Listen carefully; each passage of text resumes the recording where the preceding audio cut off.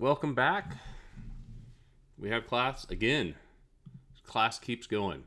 Well, now it keeps going. Before, had a few travel issues. But that being said, well, I wanted to turn your attention to something you probably heard. Saw the announcement. We have a new homework out. This homework, pretty much after the lecture today and next time, you'll be able to do most of this homework. It's a confirmatory factor analysis of some data I collected way back in grad school from actual gamblers on a casino boat, which is kind of fun. For those of you who know diagnostic models, these are the data that started the Dino model. So that's fun too. But we'll get into that as you go. The homework is due a week from Friday. There's an additional part to the homework, which is the course project introduction. Basically, what I'm looking for is, I know we have this course project I haven't talked much about, but now they're finally in psychometric models. I wanted to sort of bring this up. We have a course project I'd like you to do. The goal of the course project is to take what you're learning from class, which are very canned examples, sometimes simulated data, actually not really simulated data, but something that I'm doing, and then transfer it to data that you know better. So basically the idea is this: the introduction for it will give me a very brief literature review. I'm talking like 1 or 2 pages, and a set of research questions and hypotheses, and a description of your data. So I'm looking for you to do, at the bare minimum, a course project on a data set applying this. Now there's some flexibility though. If you want to try simulating your own data, that's fine too. We can do that. Just come talk to me about it in office hours, or otherwise write about it in this course project introduction. I also note that this is the maximum page limit is 10 pages. That does not mean you need to write 10 pages. I'm okay with fewer. I know that sounds weird. How many other instructors tell you, less is more here? Really what I'm talking about is something that gives me a sense for your data. That's your literature review and your data description. And then something that tells me what you're going to do with the data, what type of analysis you want. The basics of the analysis should be something that deals with psychometrics, although I'm willing to be flexible with that as well too if you don't have the right data for it. I'm prioritizing your data to the psychometric, more over the psychometric model itself. Let's see here. If you do not have a data set and you'd like to use one, send me an email or come talk to me in office hours. That will give you a chance to, I have lots of data, so I can find something for you, or we can find something online as well too. Anybody have thoughts or questions or anything about this? Yeah.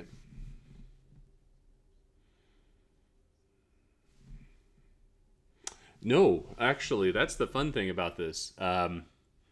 With Bayes, if you have a small sample size, we can probably make it work. Now, the results will look a lot like prior distributions, but I would like you to have a sample size. It'd be better if it was more than 5 or 6 individuals. But other than that, I'm fine. I mean, like, there's a lower bound of 0, clearly, in which point our Bayesian algorithm will just return our prior distributions. But no, that's one of the fun things about this. I'm going to be sample size agnostic. In fact, if you have small sample sizes, that might even be more fun. How's that sound?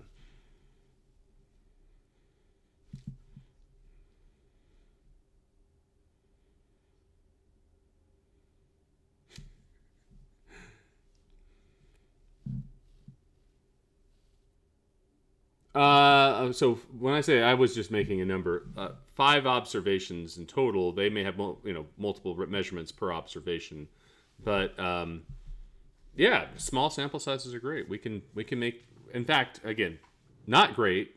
Don't expect to get a lot of information out of a small sample size, but from a goal of the project standpoint, small sample sizes actually might make you interact more with the Bayesian algorithm to get it to work. So in some ways, from a learning experience, small sample sizes are great. And in general, people turn to Bayesian methods for small sample sizes. Did that answer what you were asking, Ryan? Okay. If I could just spend a minute on the small sample size comment, though, because this is a great point for discussion. In small sample sizes, if you're using maximum likelihood based methods, the optimizer may have a hard time finding a maximum, right? It may fail to converge.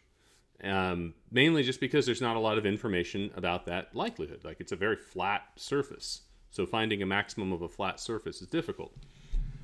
In a Bayesian sense, what we're trying to do is sample from a posterior, at least in Markov chains, with Markov chains. And when we put a prior distribution on, that posterior takes the flat data likelihood and starts to give it a shape. Now, that prior distribution is subjective. So guess what's going to happen? That shape is going to be heavily informed by your prior. Not only that, like if you take my approach, my approach is more uninformative prior as much as possible. So you'll get the most uninformative prior possible to give you like convergence. What's going to happen is, even though, and I'm going to just be clear about this, like people think Bayesian is a fix for small sample sizes. And with respect to estimation, it is. Because you can adjust parameters of your model and receive estimates. But with respect to signal in your data, it is not. Right? So making a clear distinction. Just because Bayes will get a model to run that may not have worked in maximum likelihood doesn't mean the results will be super informative. In fact, if we do our Bayesian methods right, we should have a bunch of noise, most likely from a small sample size. But then we can update that once we have a bigger sample size as we go forward. That's sort of the thought of Bayes. So you may hear people talking about small sample sizes from saying Bayes, hey, that Bayes fixes the small sample size issue.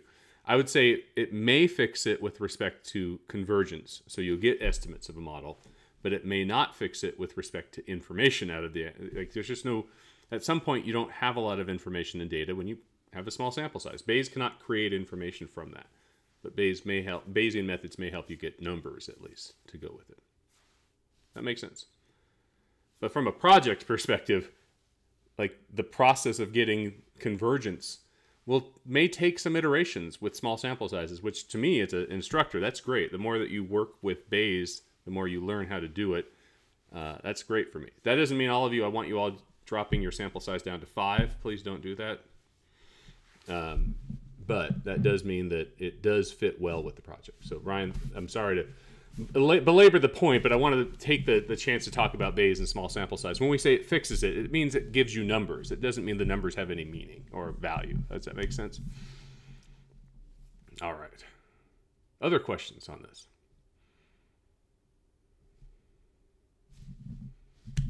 No questions. All right. How many of you have data? Let me just show of hands. You can raise your hand or give a thumbs up or something like that. Some. All right. Well, I can't emphasize this enough. Come talk to me if you have questions. Come talk to me if you need help. This first part of the project I will read and comment on, and it helps me to set up how to build your model to estimate it as well too.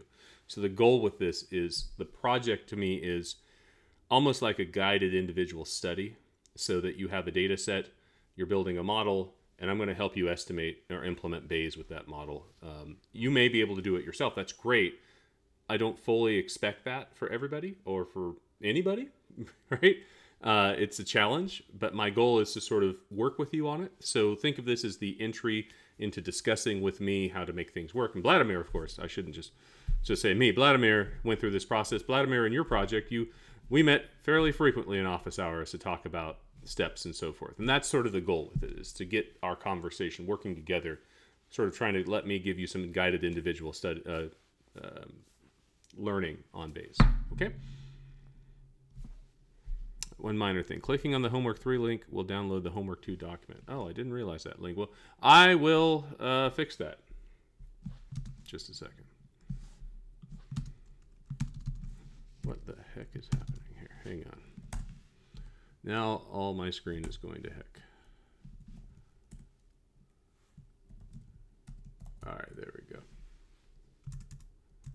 Okay, are we, any other questions? Anything to think? To talk about? I think whatever. All right, should we get back to where we left off the last time? Let me ask a fun question. What do you remember with respect to where we left off the last time. Oops, I grabbed the wrong data set, the wrong set of slides. These are the lecture slides that are listed under the October 17th and October 22nd right here, by the way. So I'll click this here. I remember the exciting conclusion, which is surprising because most days I don't remember my name. Wait, where did it go? It looked like this right here, where we estimated the model and we found r hat being a problem for some of our parameters. Remember that? All right, let's take a look at this again just to refresh your memory. The model itself was a confirmatory factor analysis model, or a factor analysis model. Turns out with anything with a likelihood, by the way, confirmatory factor analysis or exploratory factor analysis, they're all the same likelihood. So to a likelihood, in a likelihood perspective, there is no such thing as CFA versus EFA. You have to make a set of identifying constraints. Our constraints are just simply that there's one dimension. That dimension makes it easy so long as we have mean and scale. Basically, we're setting the scale of theta to be standardized right here. So we have a standardized latent variable called theta. It multiplies for each item a factor loading, or in other terms, slope or discrimination parameter. And every item has an item intercept as well. And then every item had a unique variance, is what we normally call it, but because of Stan's parameterization, this is a unique standard deviation. Cool? This is basically what we did with linear models with a normal outcome, normal assumption of the outcome, but with a latent variable, right? So the difference is we just have 10 dependent variables, whereas we had one before, and we have one that we didn't observe. And so based on identification, based on base theory, we can actually go and basically impute what that data would be. And Vladimir, you started the class talking about missing data that I'm teaching next semester. By the way, theta is missing. Just a heads up. I'm going to try to incorporate that in my class too. Theta is missing. How do we handle missing data? All right. So build our data object. We start our sampling process. There's 177 people. That means there's 177 thetas. There's 10 observed variables, each with 3 parameters, an intercept, factor loading, and residual standard deviation. What I will say is, for your practice, remember how it is difficult to anticipate how much warm-up and how much burn-in you need. So I'm starting here with a warm-up of 1,000 and a burn-in of 2,000. And typically longer chains will be needed for more complicated models. This model actually doesn't turn out to be complicated, but then we get this result right here. And I can tell you this result right here will not be fixed by lengthening the chain. And this is one of the features that Bayesian psychometrics is a little bit different from observed variables with. And it's that process that we saw before. So we know this model didn't converge. And I'm going to tell you right now, the reason it didn't converge is this term right here, right? Each of the lambdas look like they're not converged. The mu's converged. Those are the same. The psi's converged, right? The lambda didn't. What's going on with lambda? Well, if you recall in my previous lecture when we gave the general psychometric theory, turns out this likelihood has 2 basically modes, peaks to it, right? The model data likelihood. One is where positive lambda times positive theta. But it's equally likely, or it's reflected about where we have a negative lambda times a negative theta. So basically think of it this way. If I change theta to be negative 1 times all of thetas, and I changed all the lambdas to be negative 1 times all the lambdas, a negative times a negative results in the same value. So it's the same likelihood for positive theta, positive lambda, and negative theta, negative lambda. And that turns out to be the problem with what we're incorporating here. And I'm going to show that in a few slides in just a moment. But why this is a problem in psychometrics is purely because we don't observe theta. And so the algorithm, when it randomizes, basically starts sampling between -2 and 2. And depending on chance, depending on where the random values are, it moves toward the center of mass of the posterior distribution. Well, I have these two hands that I'm show you. You can't see this on YouTube, but I have my two hands up. There's two distributions. Actually, you know what I could do? I could show this on YouTube. Hang on a second here. QuickTime. And I will draw this. This is an important concept. In fact, this is the biggest hurdle to getting Bayesian psychometrics running in Stan. All right, so our posterior distribution, let's say for a given value of lambda, we'll have two modes like this.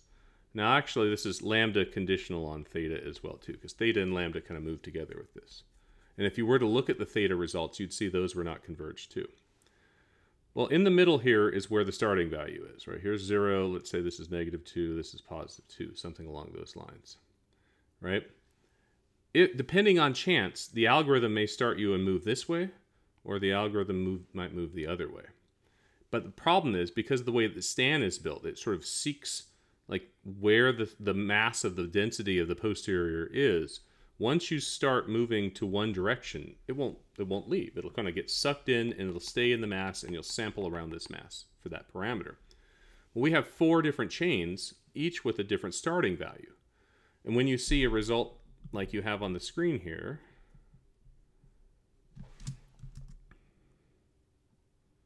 where did it go? Just a moment.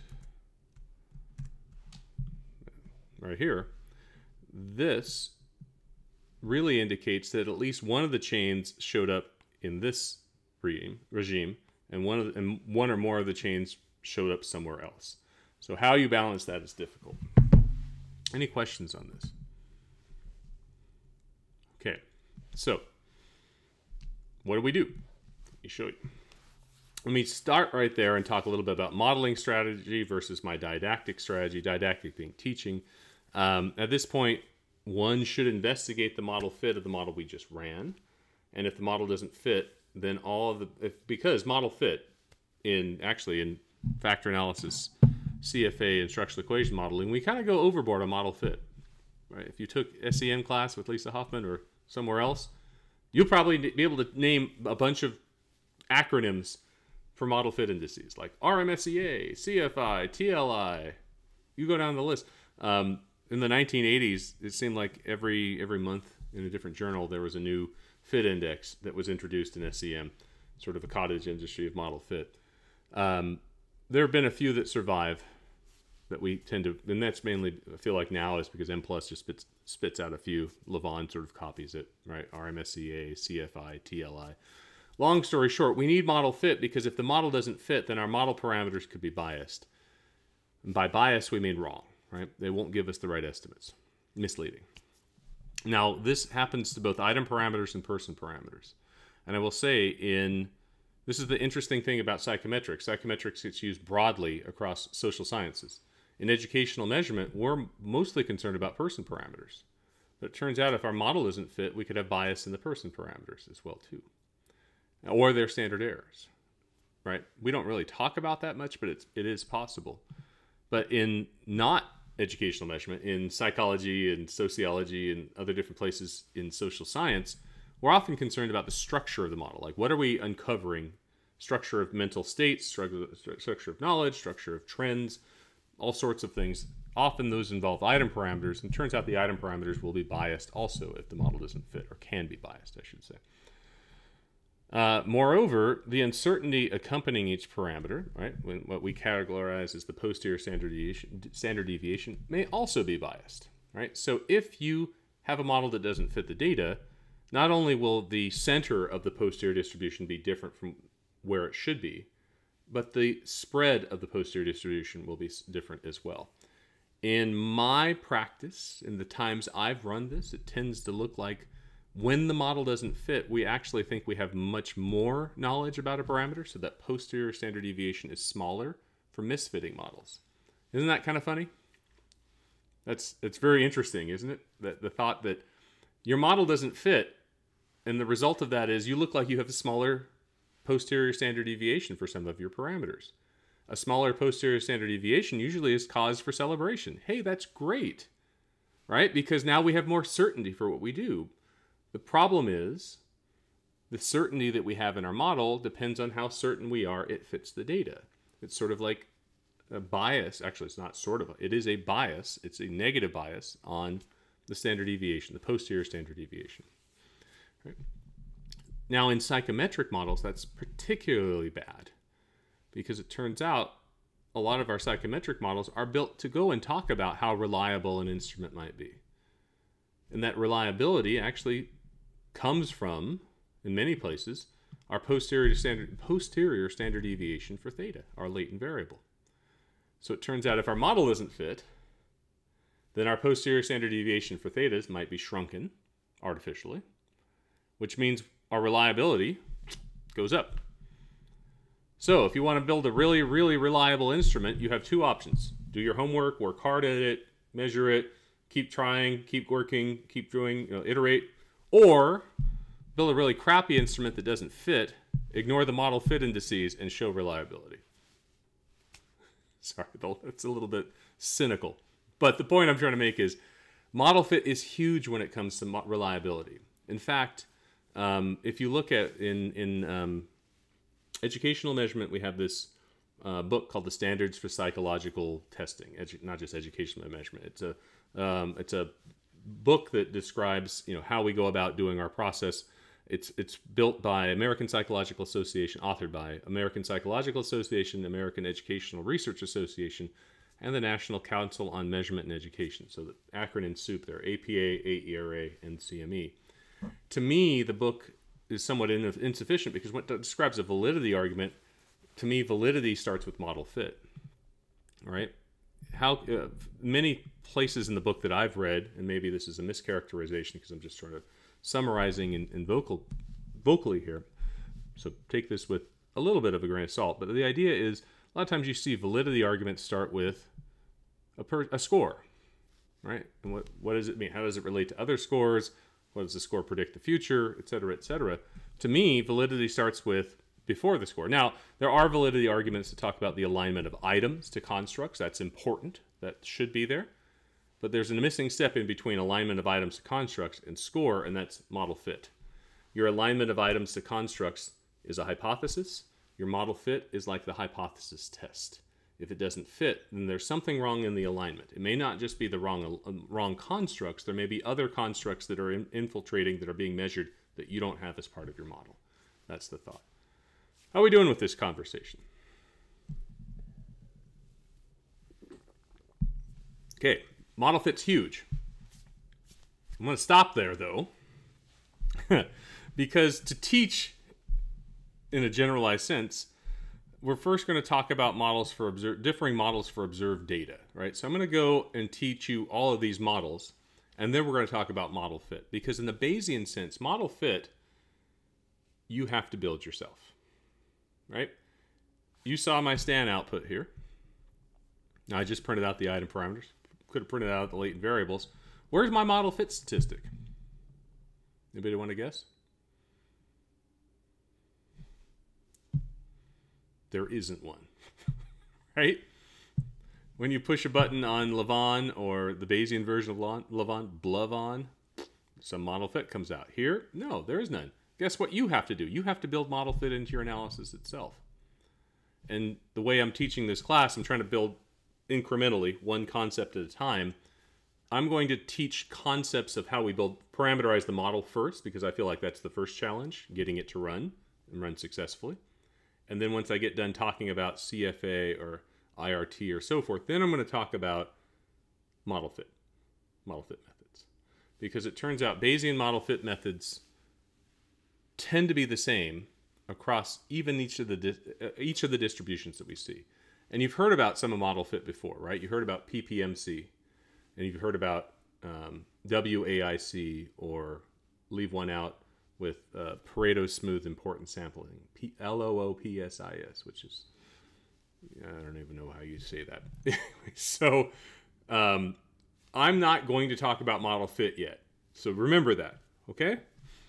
Okay. So we don't know if this fits, but let's move on. Let's take a look at these item parameters real quick here. We can investigate item parameters through a plot that's described as in IRT more frequently, something called an item characteristic curve. Well, it turns out we can build an item characteristic curve in any type of psychometric model. Factor analysis, IRT, we can do it with polytomous or binary items in IRT, and then models that don't even have a name. Like if you have a count model, like Poisson distribution or negative binomial, we can build an item characteristic curve for that as well too. It's a nice way of plotting data, and it's actually the first step to where we get to PPMC coming up as well too. Right?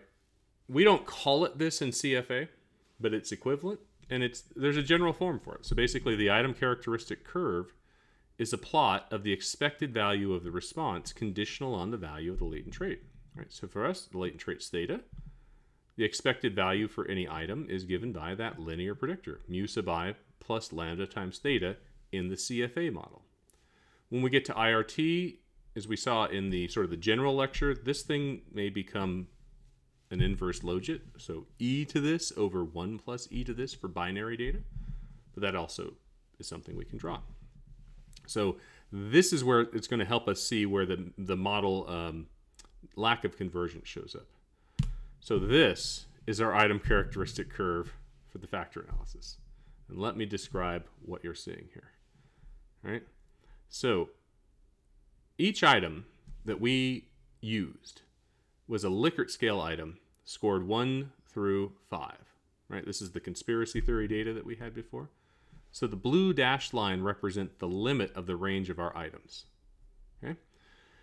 The red line, red dashed line, is the EAP estimate of our model parameter, of our ICC. So what do I mean by EAP? That means if we go take our posterior mean for mu and our posterior mean for lambda, we can vary values of theta, and what we see is this line right here.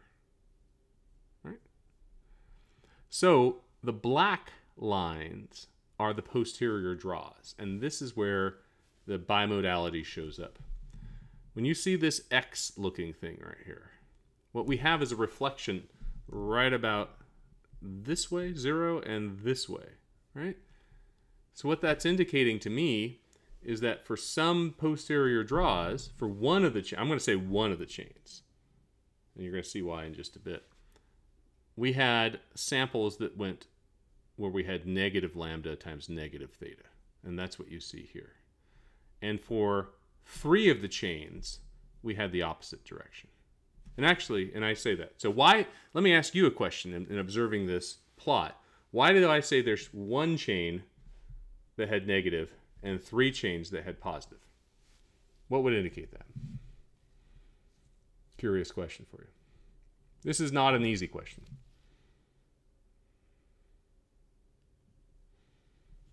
Yes, that's it.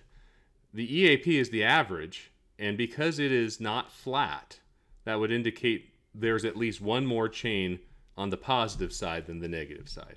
If we had 2 and 2, we would expect the EAP to be flat, and it would be equal to our item intercept, basically. Right? So good answer. Thank you, Ryan. Other question? Any questions about this?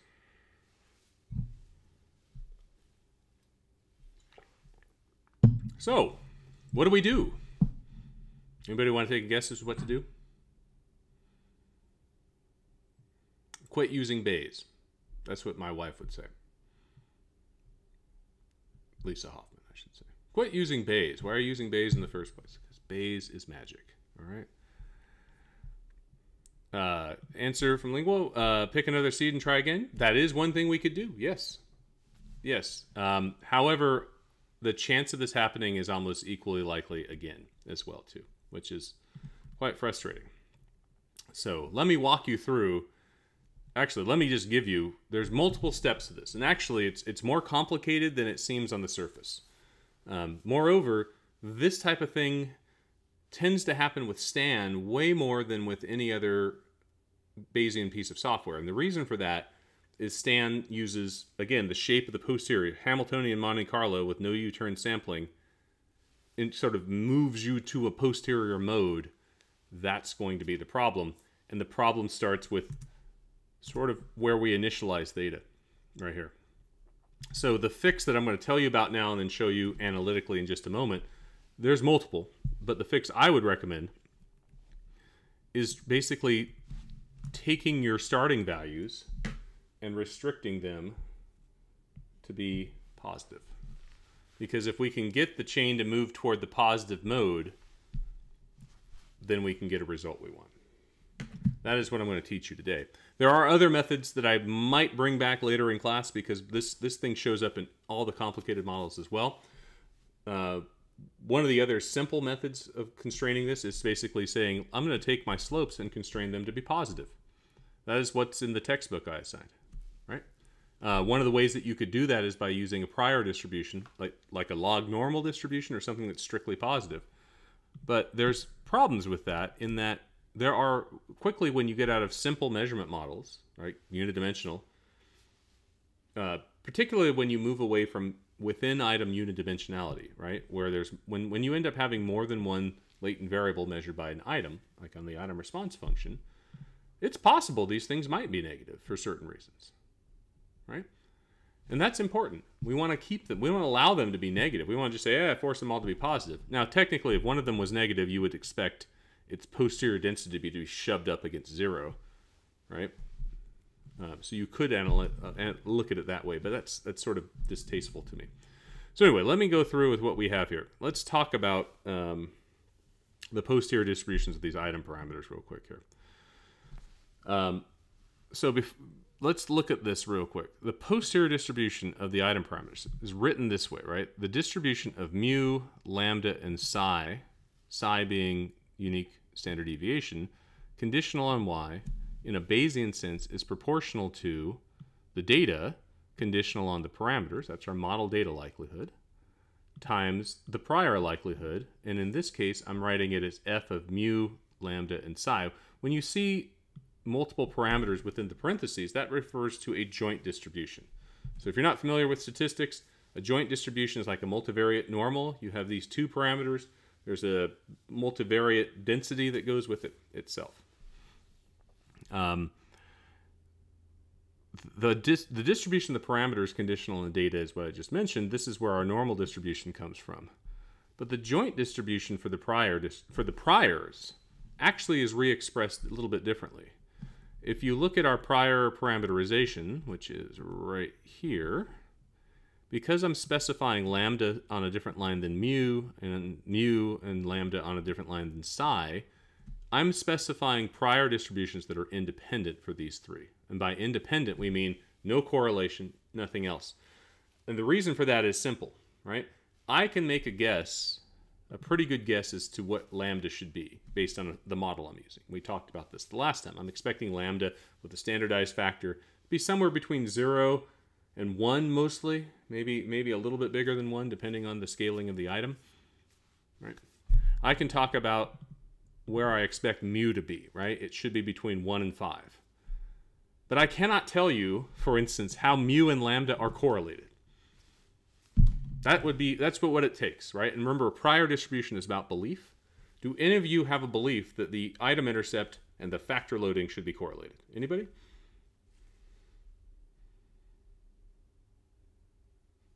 That gets into the part of statistics where our eyes glaze over, right? Which is, how do parameters correlate? And what does a correlation among parameters mean? In some bits of item response theory, people will talk about how difficulty of an item and discrimination of an item may be related, and we'll see that when we get to the dichotomous lecture in just a moment. But generally speaking, I don't have a belief as to what this needs to be, so therefore, I am just going to leave it to be uncorrelated. Independent and uncorrelated mean the same thing in this case. So what that really means is the joint distribution gets respecified as a product. So whenever you have variables that are independent of each other, you can specify their joint distribution as simply being a product of their marginal distributions, right? And that's what we end up having here. So this overall posterior likelihood is proportional to the model data likelihood times each of the likelihoods for each of the prior distributions as well. Okay? Excellent. Questions about any of this? No questions. Moving on. Let's take a look at the latent variables. This is an interesting concept as well, because what you see here is some variables that converged. And then some that are 1.53. Where did you see that 1.53 before? For the r hat. That was the same value that we saw with lambda. Right? The r hat for lambda and the r hat for theta. And this is another clue that this bimodality of the posterior is in effect here. But we can take a look at each of these latent variables as well. And here are our EAP estimates. Now again, this is not the right result.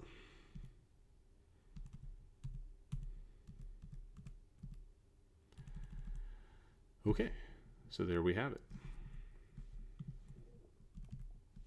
There's our EAP estimates. This is the density of our EAP. This is our factor score distribution. Now remember, this is not exactly accurate because, again, if you have a theta right here, it's 1.53. It's EAP, and we had sort of derived this before. There's one chain where theta was negative, and then 3 chains where theta was positive, and we get an EAP of 0.768. That's not exactly the right where it needs to be. This right here is a density of all draws, all posterior draws. So let's compare this real quick. And actually, let me talk about this just one more time, right? When we specify our model, we specified theta followed a standard normal distribution. But when we output our EAP estimates, we get this distribution right here. It's a histogram. This is a smooth histogram. Why are they different? Would we expect theta to be normally distributed with a mean of 0 and standard deviation 1?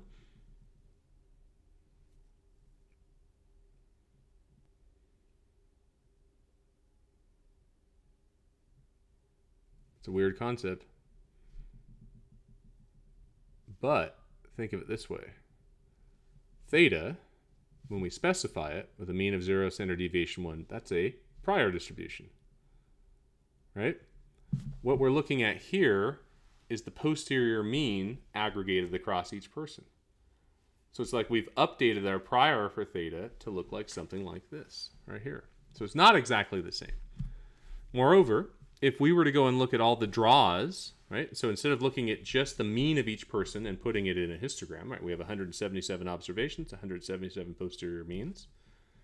If I didn't do that, right? Remember, we had 4 chains, each with 1,000 samples, draws, right? So we had a total of 4,000 draws per person. If I disaggregated which person those draws came from, and I made a big data matrix of 4,000 times 177, which I'm not even going to do the math on that, I get this histogram. And that thing, with the exception of this big, you know, like someone pointing a finger up right here, that thing looks a little more symmetric, right? Well, I can tell you this thing with the big pile right here is part and due to our bimodality of our space, right? Remember, there's one that's negative and one that's positive. This thing looks a little bit more normal. I will note there's questions on the homework for both of these plots, by the way, too. So you can trace down and through my syntax that I've given you and figure out how to plot these as well. Furthermore, we're going to compare 2 posterior distributions. Remember, person 1's theta was really close to 0. So it looked like it converged. But my guess is it's also going to have an effect of having bimodality on it. Person 2's theta had the 1.53 r hat, and this is what you can see. We have a pile of thetas that are at the top, high, right, where the center is somewhere like 1.5.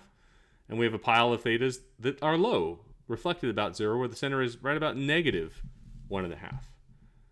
So what we would want to say with this person is this negative pile right here really should be on the positive side. This is where we had the flip of the theta and so forth. So this density should be much higher. And we would expect this person's theta to actually be something like 1.5 or close to 1.5. How are we doing so far? We can also calculate the EAP estimate with and compare that to the posterior standard deviation. This thing right here shouldn't be curved. Let's put it this way. So what am I doing here with this plot? Well, this is, again, each person's posterior mean of their theta. And then this, on the y-axis, is each person's posterior standard deviation. Right? In item response theory, this type of curve would be fairly normal, meaning there are parts of the theta scale that we measure more accurately than others. And by more accurate, it means a smaller posterior standard deviation. But this plot's influenced by the bimodality as well. Go figure. Right? In a factor analysis, what we should see is that the posterior, the standard error of theta and the point estimate of theta are uncorrelated. Right? If we were to make an item information plot for theta for factor analysis, it would be flat. In item response theory, we have a curved item information. So the reason why it's flat in factor analysis is the assumption of the normal distribution of our data. Right? The normal distribution of our data, in a normal distribution, this is statistics trivia for you here. Impress your friends at trivia night, okay? In a normal distribution, you can derive and show analytically with proof that the mean, or in the case of multivariate normal, mean vector and the covariance matrix are independent. Put another way, the mean and the variance are independent. And when you assume a normal distribution for your outcomes, turns out that passes on that independence to the latent variable as well too. Because the mean distribution for the latent variable distribution itself, you can sort of show derives, it becomes normal. Similarly, so anyway, long story short, factor analysis, we shouldn't see this. We should see a flat line. This is a little bit weird. Going to the next slide, we could also plot each person's total score, right? The sum of all their items. So they have 10 items. They range from 1 to 5, so this total score goes from 10 to 50. We can plot that with each person's estimate of theta. This is, again, going to be influenced by the bimodality that you saw before, too. Any questions on any of this so far? Let me back up 1 second. In a factor analysis, would you expect a perfect linear relationship between a person's total score and a point estimate of their latent variable?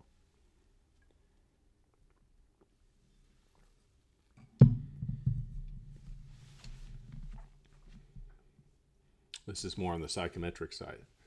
No, they're not perfectly related. In fact, you can see for a given sum score, we may have a bunch of different thetas, right? Now they're highly related though, like super highly related. If anybody want to guess as what this correlation between sum score and theta happens to be?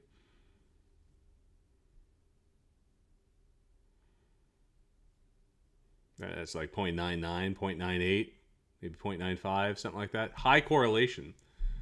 It turns out there's one factor analysis model where you get a perfect correlation. That's called the parallel items model.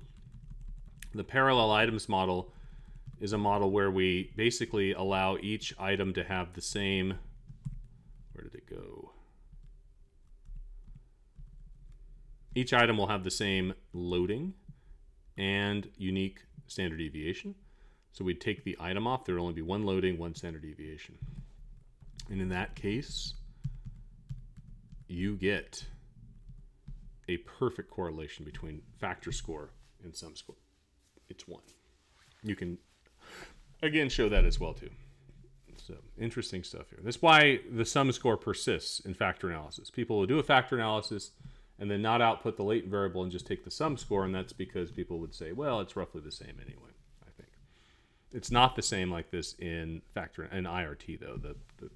When you use the link function, the tails get kind of different, nonlinear. Okay, how are we doing so far? Any questions on any of this? Nah. Everybody's a pro, it seems like. Either that or it's the online course. I haven't quite figured it out. All right, let's keep going. Posterior distribution for person parameters. All right, let's talk about what the person parameter distribution is. This is the distribution of theta conditional on our data. And remember, this is for each person. Technically, this should be y sub p. I'm sorry I didn't put that in there. I will make a note to change that too. So that is the distribution of theta given our data is proportional to the distribution of the data given theta times the prior distribution of theta, right? This is our model data likelihood here, and this is our prior. Well, our model data likelihood, oh, and there's another technical issue here. F of theta given y is our posterior distribution of our latent variable. That is this thing, actually this thing right here. What should be in these dollar signs, and for those of you who have never written LaTeX before, that's a LaTeX symbol to make a LaTeX math code. What should be here is the model data likelihood, which is this term right there. And I'll get that fixed when I update the course. This model data likelihood for a given person is simply the product of each item's density, conditional on theta, across all items, right? And it's this product because we assume a psychometric property called local independence or conditional independence, meaning once we condition on a person's latent variable, our items are independent. So that's where this local independence shows up, right? This y right here, there should be an equal sign down here, but this part right here is our model data likelihood, right? A normal distribution evaluated at a person's theta with that item's parameters used in the normal distribution, right? So how do we calculate that? We go back to the normal PDF, right? 1 over the square root of 2 pi sigma squared times e to the x minus mu squared over negative 2 sigma squared. That thing, remember that? Plug in each of those values. And when I said sigma, I really should have said psi. That should show up there. And we get a height of the curve. So that's really what's happening here. And then f of theta, given it follows a normal distribution. This is the prior likelihood, right? So that's how we calculate it.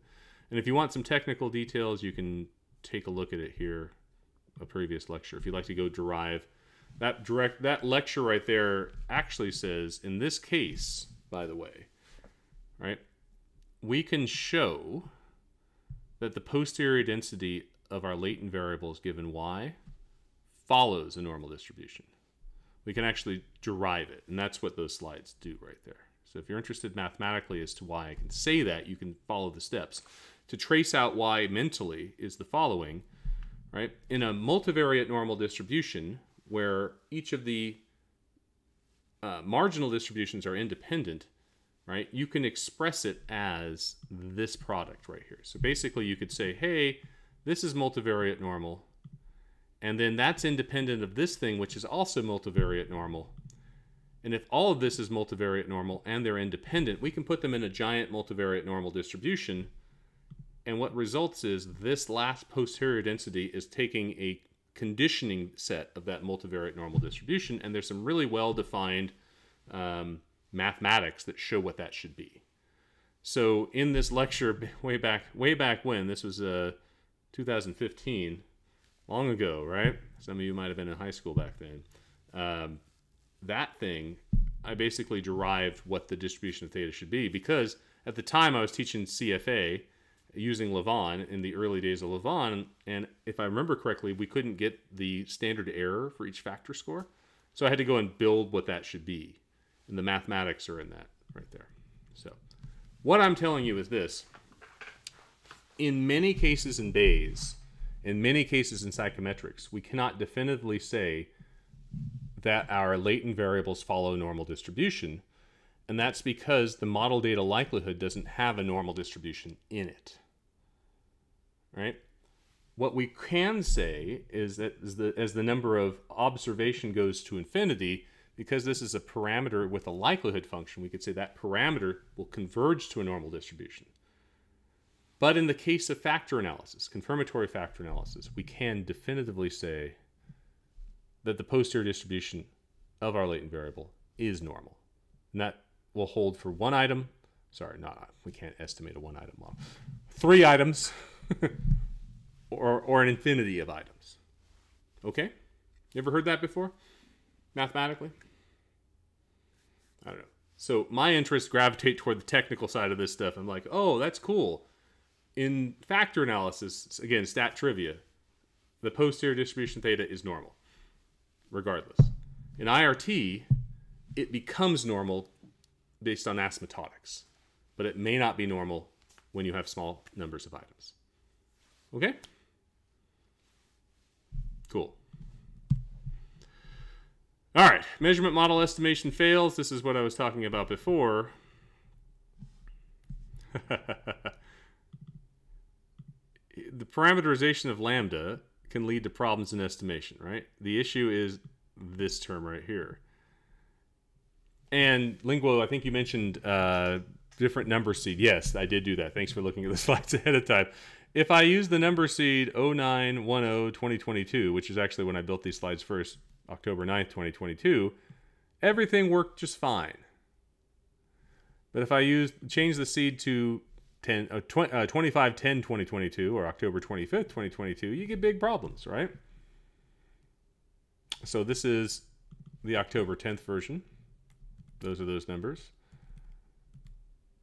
And those are the values. These are the densities for everything as well. So you saw all this before, and actually I should have built this lecture with it the opposite way. And actually, you give me a moment. I really want to go and change this. So let me go log into our IDAS. I know this is going to take, I should have had this available ahead of time. I actually had it up ready for us, and then I had to restart my computer. So apologies for my own snafu when it comes to this, but I want to go and show this in a way that makes sense real quick. Build.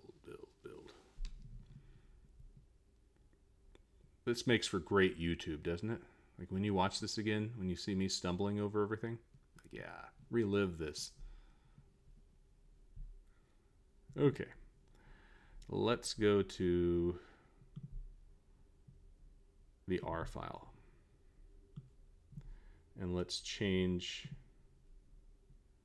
this here. Okay.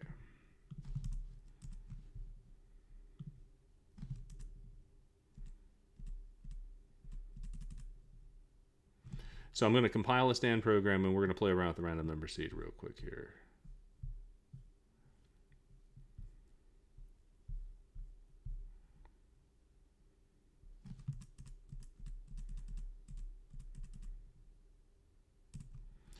And here it runs with the 9-10-2022 version.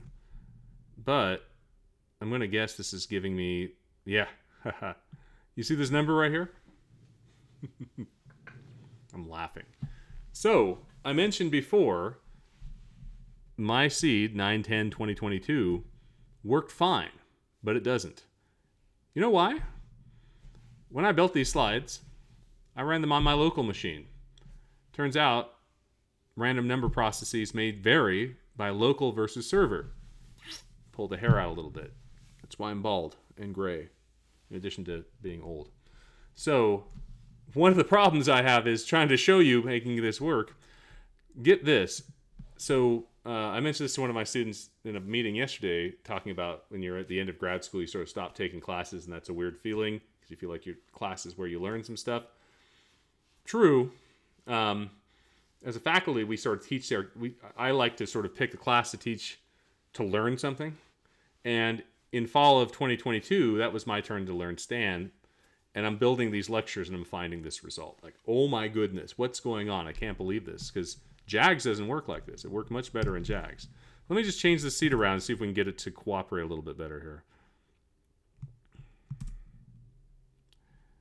I'm guessing we actually won't. No. All right, one more time for the seed.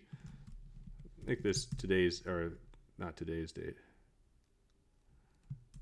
Yeah, look at, and the other thing you can sort of see when it runs, you have a little bit of discrepancy in, you have chains 1, 3, and 4 finish in a little bit faster than chain 2. Chain 2 is acting a little bit differently here.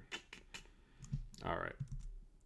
Not going to be able to get this to work on the fly here. So let's go back to the lecture and I will repair it and talk about it a little bit later, or the next time as well too.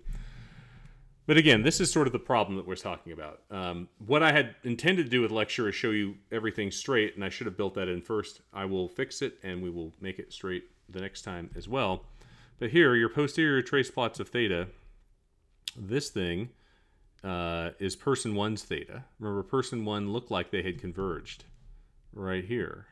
But I will tell you, that just means that the modes for the person are really close together.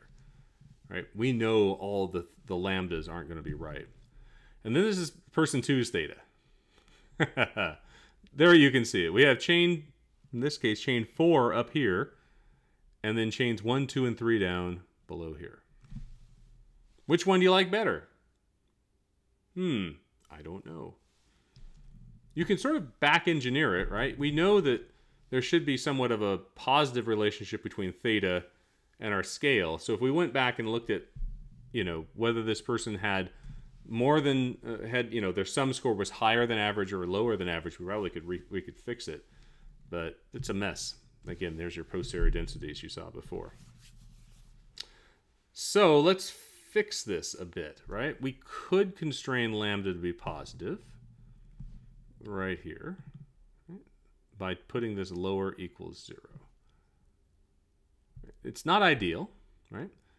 And actually, when I specify a normal prior on lambda, which is what's in the model, and I put a lower bound of 0, what Stan ends up doing is making this a truncated multivariate normal, which basically takes, right? Remember our normal distribution, when I said a 0 mean, it's sort of 50% of the mass is on one side and 50% is on the other.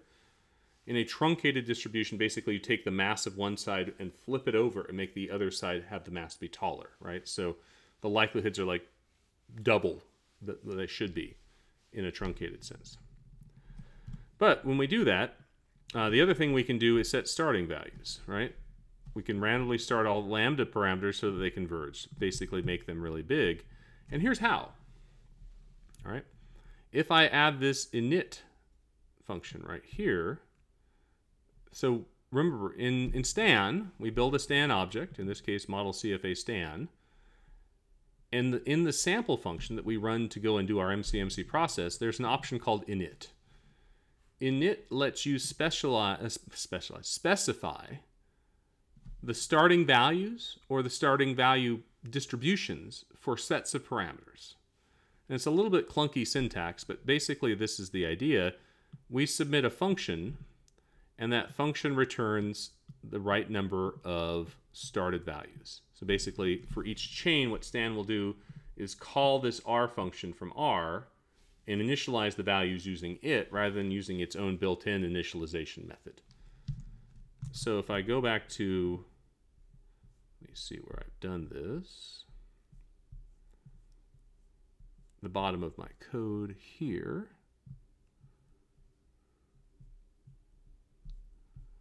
we can see this, right? This is no warm-up. Do it right here. So now once I restrict those to be, or to the lambda, basically what am I doing? I'm starting lambda with a normal distribution where the mean is 10, the standard deviation is 2. Now let's talk a little bit about MCMC theory. Remember, the magic of MCMC is, regardless of where you start your parameters in the Markov chain, if you run the chain long enough, they'll converge to a posterior mode. It may not be the right mode, though, right? So what we're doing is basically changing where the parameters are starting to look positive, right? My problem is those lambdas are going too negative. If I start them very positive, basically I am starting all of my lambdas way up here in this region over here. The thought being that now if I start them on this other side of my positive mode, they will center themselves in the positive mode and they will not be able to escape sort of the gravity of this mode, because when the density gets 0, they move back toward the center, right? Sort of using physics terms, but it's sort of like the posterior mode in the Stan algorithm is almost like has its own like gravitational pull. It pulls in parameters in and doesn't let them go. Usually, there are some cases where it does, but let's not talk about that. So now let's take a look at our values and see if it worked. And this will be the time, by the way, I'm doing this example on the fly. Hey, look, that's what we want to see, right? There we go. So now if I print these values, you can see my R hat is 1 for everything, the way we wanted it to be. And our thetas as well all have r hats of 1 as well too. So we achieve really good model convergence. And then this plot right here takes a bit of time to run. This is with starting values versus without. You can sort of see we have this cross convergence of values here. These are all the parameters on the left hand side. These are all the mean, psi, lambda, and so forth. This is the other mean, psi, lambda, and so forth. Anyway, it's trying to show the difference between the two there for it. And here's your results here. But then you can see even this plot changed too. Okay, what I really want to do though is show you what the plot should have looked like had I gotten this right to begin with and had my random number seed not blown up on Stan. So if I go here and I put this initialization prompt in our first model, that would make a big difference. So let's do that. Now the first model runs, and why I'm doing this is I want to show those plots the way they should have looked before. We have convergence, which is good. Here are our item parameter results. You can see they're all converged. That's what we just showed before, but let me just do the following. Let's investigate the item parameters sum. This is the item characteristic curve that we talked about with all the samples. Remember that item characteristic curve that made an X before? This is the plot the way it should have looked from the beginning. Oops, there's the lines. And our EAP line as well, right here.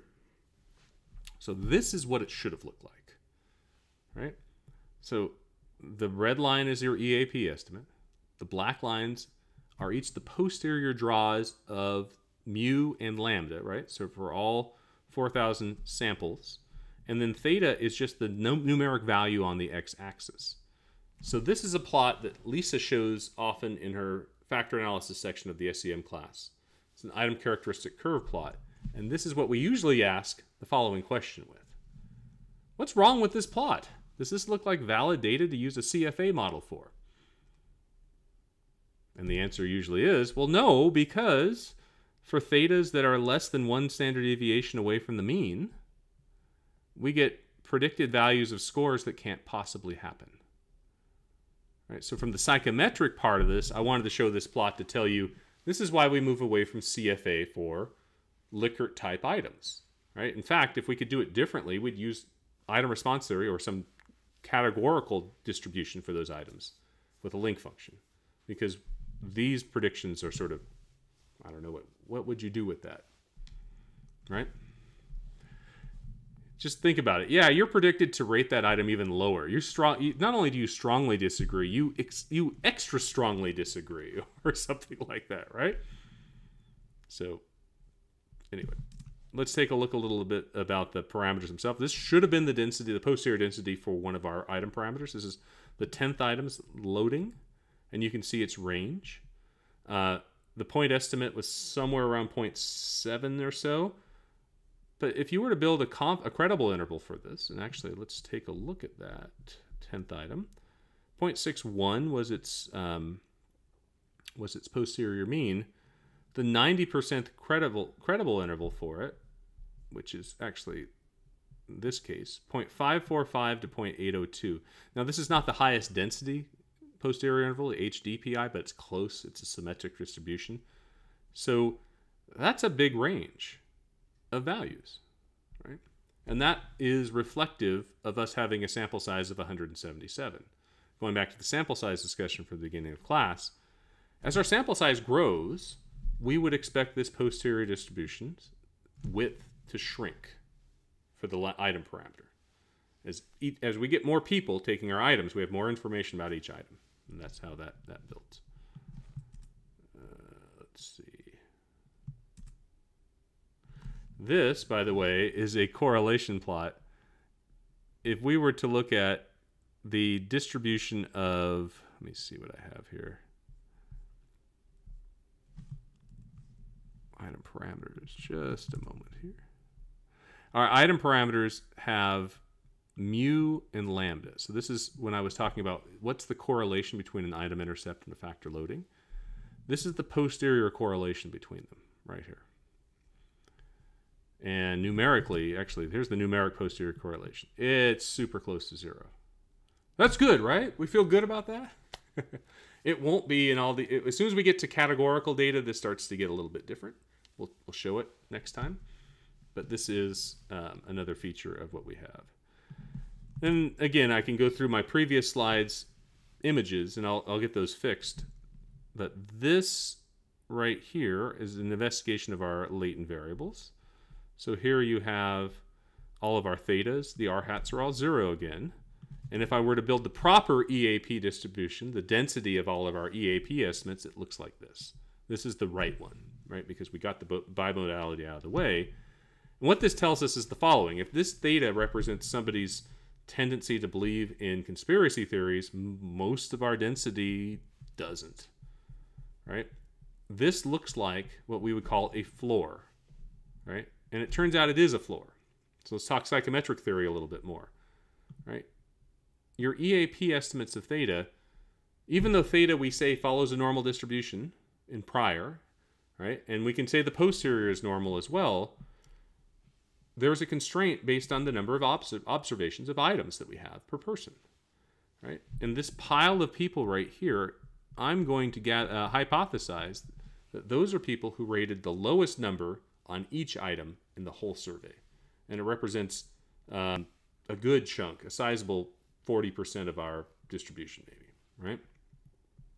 We may have 80 people here. We have 177 total. So somewhere 40 to 50% of our sample rated each item as strongly disagree, right? They all get the same thetas in this case. Even though there's a normal distribution, even though there's a sampling process going on for what our data are doing, right? If we run that chain long enough, the mean converges to be about the same. So that's the floor effect. It turns out that happens, right? There will be a floor. Right? If we want less of a floor, we have to have lots more items. Well, where there's a floor, there's also a ceiling, and there's a couple people up here that are rating each item as strongly agree. I have to think that those are folks, I'd like to hope that those are people who are like, yeah, these are ridiculous. I'm just going to rate 5s just for the fun of it. This is sort of the, well, like what I was when I was an undergraduate or as a faculty member. No, I'm just kidding. I'd like to think I'm a little more pro-social than that. But that being said, we have a ceiling effect as well too. And I'm gathering this little small blip right here. My hypothesis is those are people who rated each item as the top. So that is what we end up seeing. But pronounced, there is not a normal distribution when it comes to the factor scores. And that's because this is after we've updated our prior belief of standard normal to look like something like this. Now, get this. Here's the fun part of it. If you calculate the mean of this, it's going to be darn close to 0. Because you have a pile over here and you have a skewed distribution over there. Right? So it'll be close to what you want it to be. And actually the standard deviation will be close to 1. It'll actually be shrunken from 1. So in many ways, the mean may be 0 and the standard deviation may be 1, but it's not at all normal. Right? That is not a normal distribution. All right. The other part I wanted to show was the density. This is the smooth density as well, too. This does not look normal. That's what we would expect.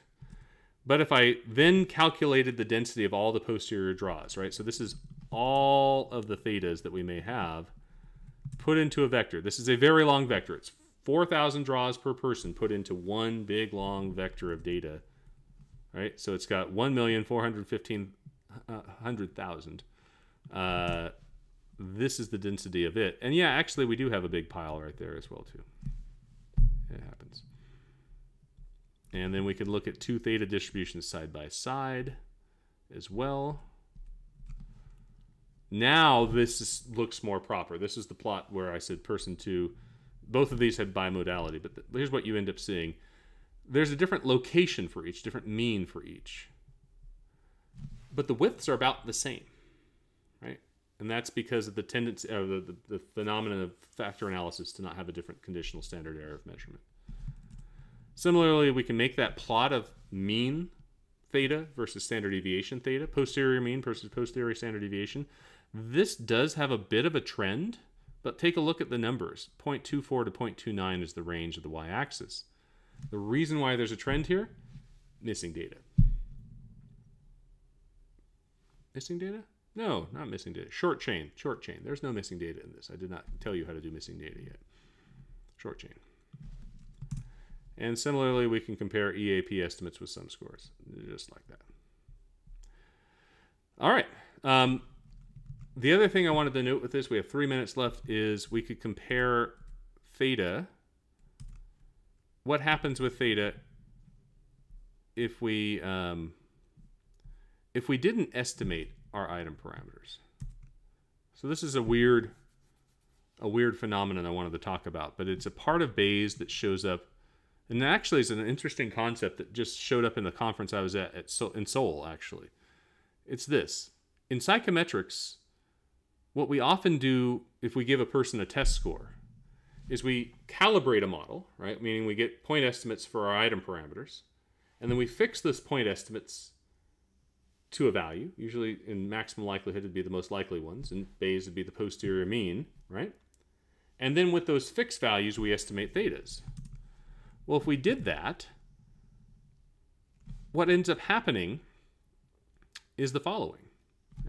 I'm doing a long chain for each of these, because what will end up happening is if we have uncertainty in our item parameter estimates, that should lead to more uncertainty in our theta parameters. And in Bayes, that really happens. You can think about it. At every step of our Markov chain, if our intercept and our loading are changing, right? Theta is going to have a hard time, have a wide window probably as well too. Whereas if intercept and loading are fixed, like that's one source of variability that won't change. So theta will converge to a different spot. And let me see if I can plot this real quick here. I'm going to run out of time, aren't I? Let's see. We can make it. Come on, Jonathan. You can do this. Give myself a pep talk. It's probably not going to work. So basically, I want to show you this. What you would expect is, what you will see is that the mean of theta will be about the same.